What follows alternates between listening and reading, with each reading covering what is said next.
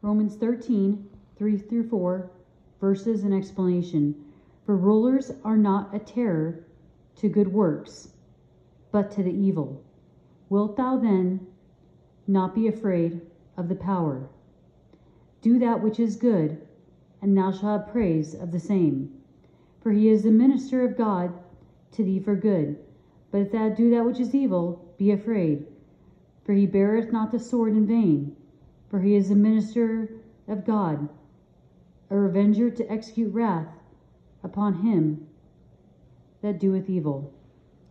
The minister of God to thee for good. The purpose of human government is to uphold the good and punish the evil. Right and wrong is determined by the state. The Christian citizen is to fear and obey the government as long as the government does not demand citizens to violate God's word. Governmental officials hold office by virtue of God's appointment and are primarily the servants of God in their offices. The political leader is to actively uphold the good.